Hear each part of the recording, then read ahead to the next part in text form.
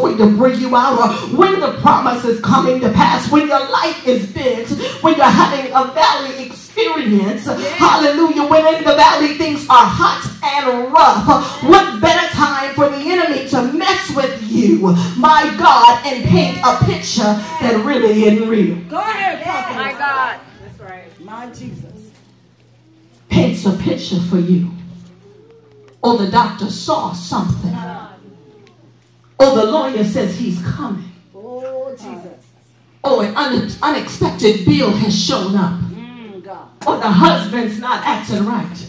Or the children getting in trouble. It's just a mirage. Yes.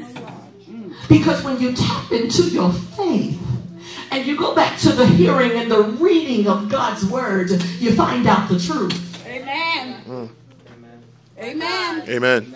Because when you go back to the doctor, what they thought they saw, they don't see anymore, because it was all just up. Come on, that's real, that's real. And when you go to the doctor, when you go to the lawyer, they tell you what they thought was going to happen. He says, well, no, actually, that thing is turned around for you. I just need you to sign here. Instead of you owing them, they owe you. It was just a... Come on, come on. So he puts up a mirage. But I dare you to push that mirage. Your hand will go right on through that piece of paper. And on the other side of that paper is that very thing that you've been asking God for. All you've got to do is reach in and snatch it out. Yes. My God. Jesus. Come on, come on. But he makes it appear to be solid. His tactics are not solid. We don't need a sledgehammer to tear down his tactic. All we need is faith. All we need is prayer. All we need is fasting. All we need is speaking the word. All we need is praise to tear down the enemies. Tear down his mirage. Hallelujah. But in the midst of him putting up this mirage, here comes Jesus.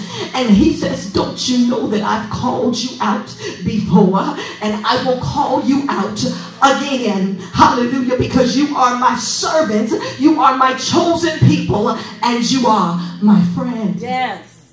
Verse 10a, he tells us, so do not fear, for I am with you. Do not be dismayed, for I am your God. Hallelujah. Don't you fear, for I am with you. Don't be dismayed. Dismayed means to be discouraged by sudden trouble. Yes. Come on, come on. Sudden trouble. So we want to talk about the suddenly blessings of God, but we don't want to talk about the suddenly troubles. Oh my God, when you just got out of prayer, you just got out of the presence of the Lord, and here comes the phone ringing with suddenly trouble. It's easy if you're not really in the presence of the Lord. It's easy to get discouraged for a moment, but he reminds us right here. He said, don't be fearful, and don't be dismayed. Don't be discouraged. Yes, sir. Because I'm with you. Amen. Amen. And I will strengthen you. Yes. And I will take care of you.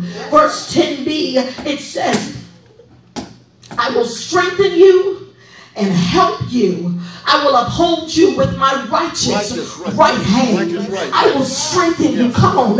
When you feel weak, anybody with me? Am I by myself? When you really feel like just giving up and feel like throwing in the towel. It's Thursday night again, and I got to go on a word enrichment, but I still don't see what he's promised me. Why don't I just give up this church thing, give up this God thing? That's what the enemy paints a picture of. But instead, I'm going to press, because in the midst of me saying, no, I'm not going, I'm going to stay home again tonight, something picks me up and gets me dressed. And while I'm fussing, I'm putting my shoes on. Before I know it, I come walking into the house. And while I'm sitting here, God tends to turn my situation around.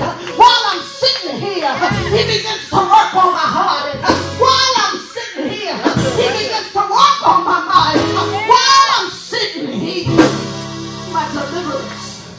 My God. Yes, my deliverance. yes, sir. It finds me.